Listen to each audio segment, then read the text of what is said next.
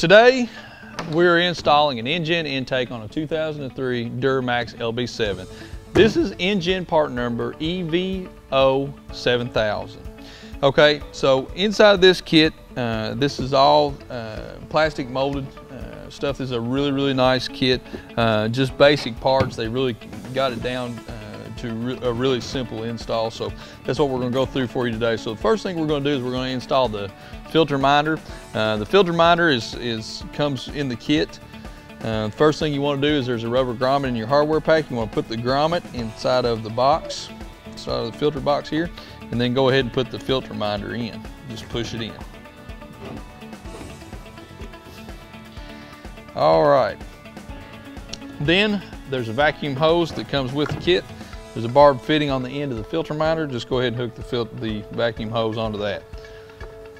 Your next step is going to be to actually put the filter on the kit lid. So we'll just go ahead and install that. Be careful when you're dealing with the filter. The filter's got a barb fitting on the end of it. That's where the vacuum hose is going to go here in just in a later step. So we're going to go ahead and put the filter on.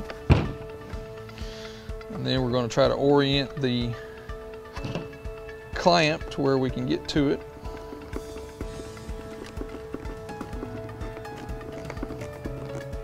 All right. So once we've got that tight, we're going to go ahead, bring your filter box over, your vacuum hose. It goes right here on the end of the filter. And we're just going to go ahead and assemble the filter into the box. That right the first time. Make sure you don't have any use case. All right, so 4 mounting holes in this box. There's 3 small screws that come, and then a long one here.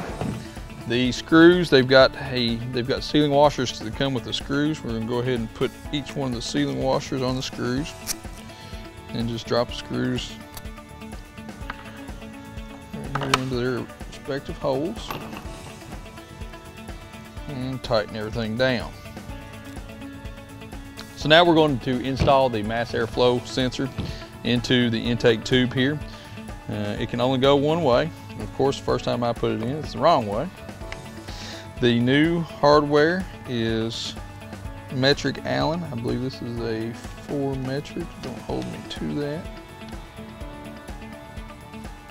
Now we're on the truck portion of our intake installation. There's a plate, or should be a plate at the bottom of this from Chevrolet, right at the bottom where its intake box goes. Injen has got 2 plastic dowels that will go into. And then you just sit it down on top of those dowels, and that will keep it where it needs to be. Now, I'm going to show you the way the plenum goes in there. The plenum, you'll notice, has a reducer on it.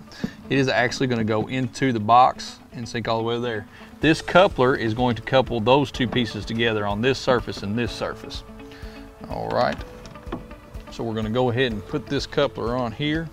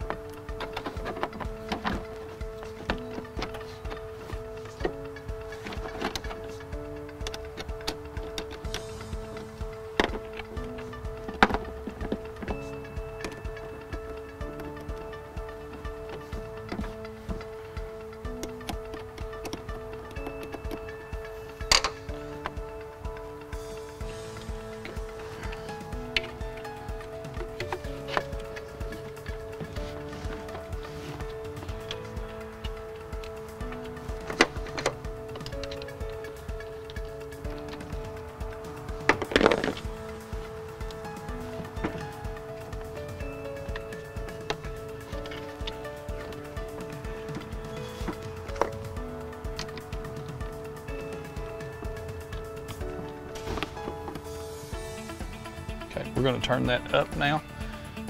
Keep it out of the way. And we're going to put our last coupler on.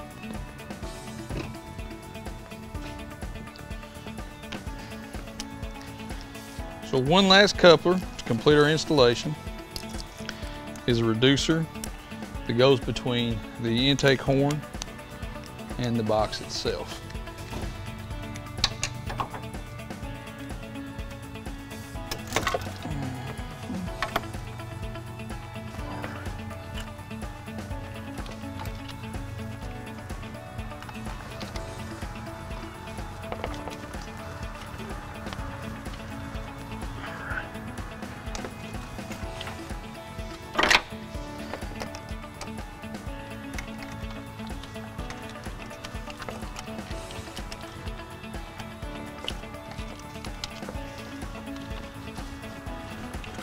All right, now we're just going to roll our plenum down and mate the two together, just like so.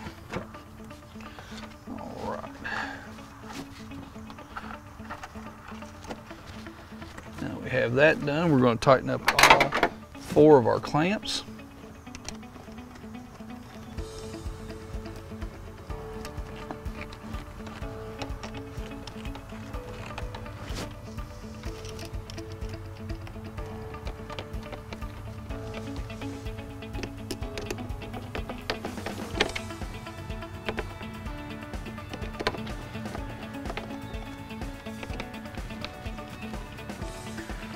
And last but not least, make sure that you reconnect your mass airflow sensor. So once your mass airflow sensor is reconnected and all of your connections are tight, your installation is complete. This is the Injen intake on a 2003 LB7 Duramax. Really nice intake. You can see Injen puts a lot of work into their designs. Everything facing forward here has got the Injen logo on it. It looks really nice. It really cleans up the engine compartment. The filter minder is a nice touch. You don't have to have the lid off the box to see what the status of the filter is. The filter minder will do that for you. 2 big large compartments that'll pull air in on the front and the side of this. That'll pull air in on in the stock location. So if you got a question on this installation or any of our other installations, please give us a call. Thank you.